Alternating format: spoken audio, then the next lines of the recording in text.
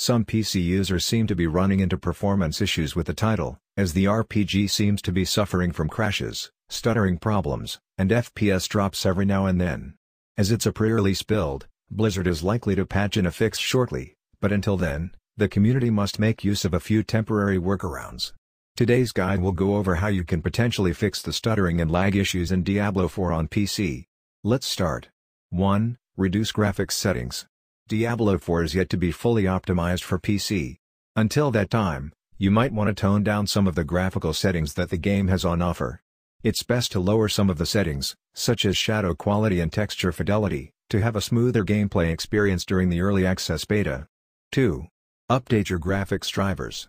If your graphics drivers are outdated, you're likely to face a lot of stuttering issues and FPS drops in any modern video game.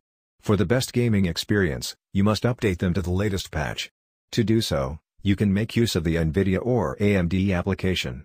3. Disabling VPN and proxy websites. If your connection is still an issue, it's likely that your VPN and proxy website usage is causing this problem.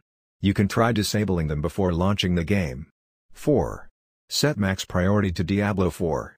Open Task Manager. Go to Details and select Diablo 4 and set priority to High. Then launch the game. 5. Close all unnecessary background applications. Open Task Manager. Then choose Unnecessary App and choose End Task. This will help you to solve all freezing and stuttering issues. For more, please like and subscribe.